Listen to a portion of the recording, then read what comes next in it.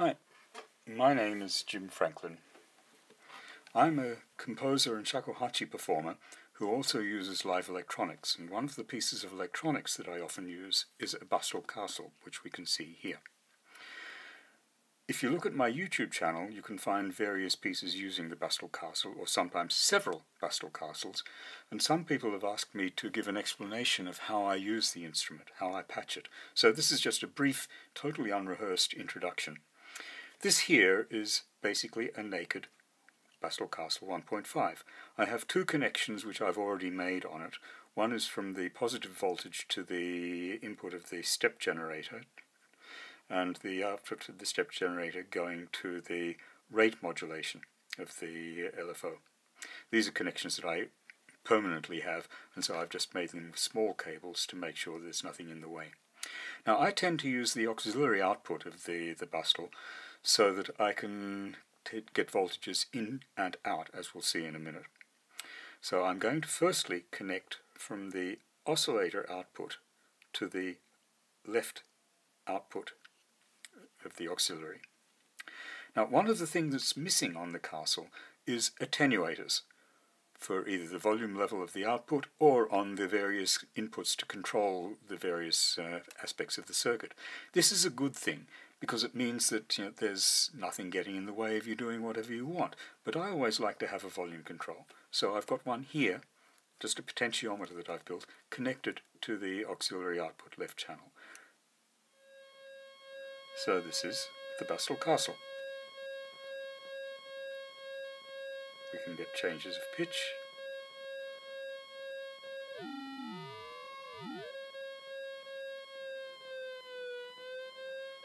And timbre. Now, one of the interesting things that I use a lot is what we just heard. If you have the main oscillator pitch set at 0 and the secondary oscillator set at some other pitch, we can get a slightly richer version of that signal with timbre changed by the wave shape.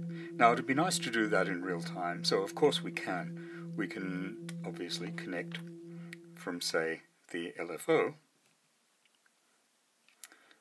to the wave shape. But that's a fairly large change if you just connect your patch cable, so it'd be nice to be able to make it smaller.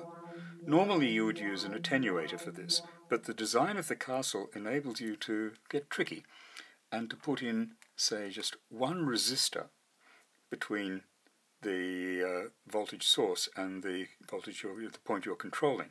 This here is a cable in which I've soldered a 500 kilo ohm resistor in the middle of it. So if I connect that to the wave shape input, we're getting a lot smaller variation. Now if I want to have more, I can add a second resistor. If I add a resistor, in this case 220k, and a switch, I can switch this on or off. So let's add this resistor.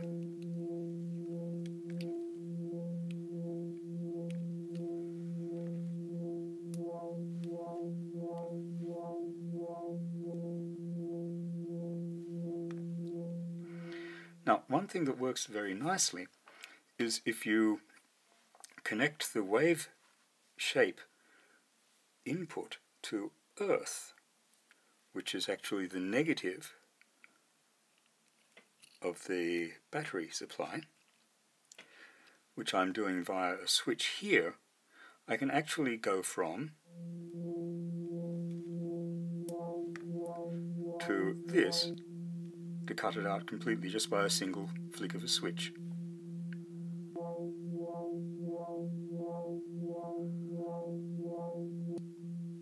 And what we find is actually that this becomes more stable at the same time. The Kastle, its aesthetic is that you have lots and lots of dirt in the signal, which is also a good thing. It's an interesting aesthetic, particularly for someone like me who plays a shakuhachi, which can be a very noisy instrument, can be a very pure instrument, but there's a parallel with the Kastle. Now, another thing that we can do is to be able to change the pitch, not just by changing not by changing a knob here, but by having a potentiometer also with a voltage coming out of it. Now to do this, what I have here at the side is another potentiometer with a switch in it, which enables me to take a voltage it's connected via these cables to the auxiliary output, either as an external voltage, and that will be, when I patch it, the 4.5 roughly volts of the battery supply, or this box also has a little internal lithium battery built in, so that I can have either just 0 to 3 volts or 0 to 4.5. Let's use the battery supply. Now, in the Kastle, the way I've got it patched, I've got the positive going to the input of the stepped generator. So I can take from the second patch point there to the right output here. This is now going via these cables to the input of this potentiometer. And if I then come from the output of that potentiometer, this is this cable here, I can then patch, for instance, to here. Now, one of the issues that we have to pay attention to here is that we need an earth connection to do this. So I have earth points added in here to the auxiliary output so that I can connect the earth of the potentiometer to the earth of the Bastl. And that enables me, via the potentiometer here, to change pitch. Now this has the advantage over the internal potentiometer that I can set a basic pitch here and then always come back to that basic pitch. So I always know where my starting point is. Now, next thing that we could do would be to change the pitch of the main oscillator. Now this is being used at the moment, this Bastl is being used in its FM mode. So if I simply turn this up, I'm getting something very close to ring modulation. If I turn off the earth connection that I've set up before, I get this.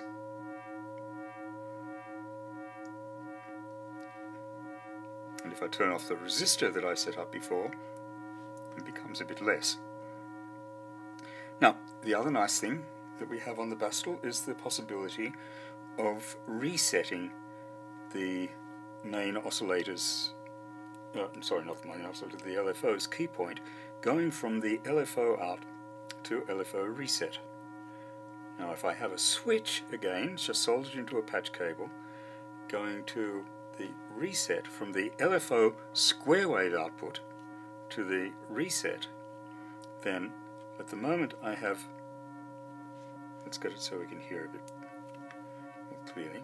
Now if I change this, it changes into a sawtooth. This is described in the manual of the Bastl, so there's no secrets here. But that immediately gives us a lot of potential for different levels, different types of timbre, at the flick of a switch, literally.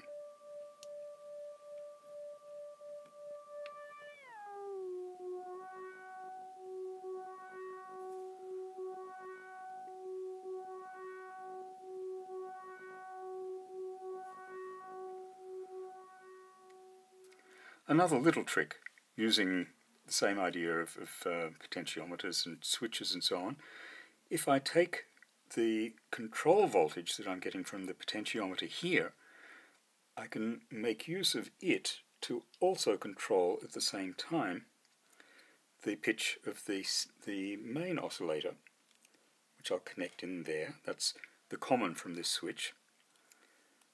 The control voltage is coming from here, and the other leg of this switch is going to earth, which actually stabilizes the pitch somewhat. To use this, I have to turn up the pitch modulation a little bit here, but now what I get, if I'm at a low pitch, if I'm connected to earth here with this switch, I'm getting just the normal pattern that I would get. If, however, I now connect this, I'm feeding some of the control voltage via the switch into the control voltage input of the main oscillator, which means that now I can get all sorts of variable pitches.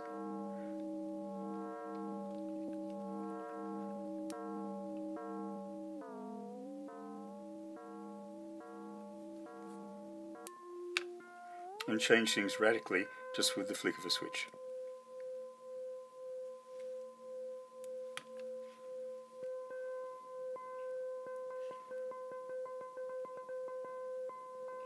So, these are just some ideas. Please experiment with using switches, resistors and so on to make your Bastl Kastle do whatever you want. I hope this has been useful for you.